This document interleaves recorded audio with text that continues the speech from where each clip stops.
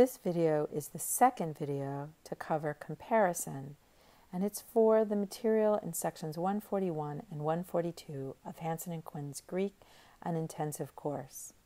Hansen and Quinn covers those sections on pages 543 to 545.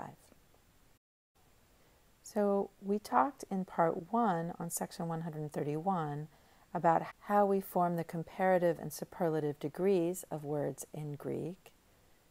And we covered the regular ways of doing it and the way that we do it with adverbs in Greek. But this video will cover the irregular formation of comparison, which we're easily familiar with in English, where you have to know that it's good, better, best, and not good, gooder, goodest. This video will also talk about how we do comparison of adverbs. So you can have wisely, but we can say more wisely and most wisely, and we'll learn how to do that in Greek. And then those adverbs need their own constructions. So we'll learn how to say Aristophanes used to advise the citizens more wisely than Euripides. And we'll learn how to say the people made peace as justly as possible. And those constructions will look familiar from superlative adjectives and comparative adjectives, but I just want to confirm that with how we use them with comparative adverbs. So let's first learn how to form these adverbs. You learned with adjectives 2 different sets of suffixes to form the comparative degree and the superlative degree. We had the teros and tatos version and the ion and istos version. With either one, you can use the following rules to do adverbs. If we have sophos, the adverb of sophos, in the positive degree, we can simply take the neuter accusative singular of the comparative degree and we have more wisely.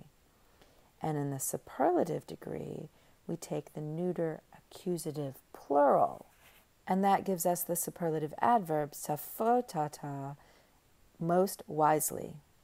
We can see the same thing with the adverbs of hedus, hedea, hedu. So the positive degree, pleasantly, hedeos. The comparative degree, hedion, is again the neuter accusative singular of the comparative adjective. So hedion, more pleasantly, and hedista, the neuter accusative plural of the superlative degree of the adjective, becomes most pleasantly. And this rule helps us no matter what. Dikaios becomes dikaioteron, dikaiotata in the adverbs.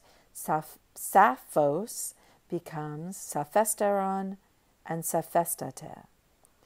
But I do need to be honest and tell you that you will also see for the adverb of the comparative degree, not simply the accusative neuter singular. Sometimes you'll simply see the comparative degree of the adjective with the adverb os ending. But I think, as Hansen and Quinn says, you'll be able to recognize os as an adverb ending, just like ly, and recognize that as a comparative adverb as well. The constructions that comparative adverbs take are just like the ones that comparative adjectives take.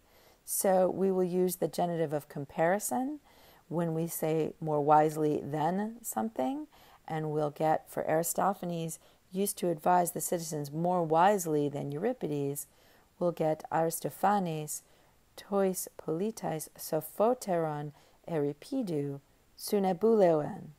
So there we have the comparative adverb sophoteron, more wisely than Euripides, who's now in the genitive, Euripidu. And for as justly as possible, we'll use the same kind of superlative construction we did with superlative adjectives, and we'll get hodemos ereinen epoiesata hos dikaiotata. So we can use hos, and hoti would work there as well, hoti dikaiotata, as justly as possible. Now the rest of this video is really talking to you about how many adjectives in Greek, just as many adjectives in English, form irregular comparison. So this is the good, better, best situation. You have to know that good doesn't become gooder and goodest, that it becomes better and best. And the same is going to happen with many adjectives in Greek. So the comparison is going to use the suffix ion in these, and the superlative is going to be an istos, iste, iston. But the real thing to get used to is what the stem is. And really, this is a vocabulary issue. And you've probably already studied this as part of your vocabulary for Unit 19. But I'm going to go through the examples nevertheless. So in the positive degree, we have agathos, which you've learned as good. But it has several different ways to form comparison.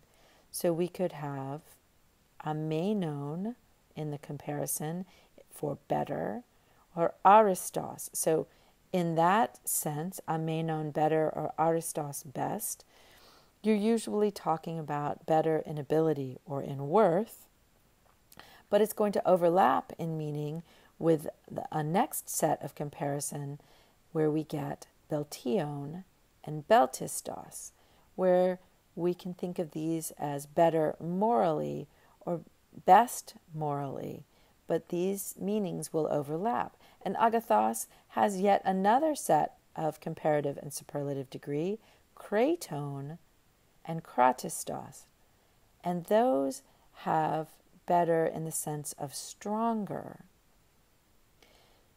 Again, this is mostly a vocabulary issue. You need to know that the comparison of agathos could be amenon, beltion, or kraton, none of which look anything like the positive degree.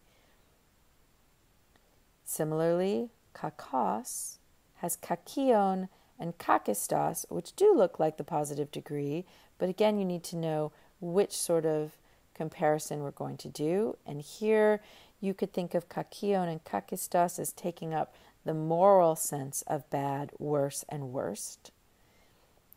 And then kakos can also have cheron and cheristos as its comparative and superlative degrees. And here it can mean morally. Again, these are overlapping ideas, but it can also mean worse in ability. You'll also see for kakos the comparison heton, which means weaker in that sense of worse. And then it doesn't really have a superlative degree in the adjective, but you can use hekista as a least, as a worst, in the adverb sense. More irregular comparison of adjectives, megas, megale, mega, big or great. The comparison is medzon, and the superlative is megistos. Oligos, few or little, is elaton in fewer, and elakistos in the least or the fewest. Polus is pleon or pleon in the comparative degree, and pleistos in the superlative degree, so more and most. And then in the positive degree, we get radios, but its comparative degree is raon, and its superlative is rastos.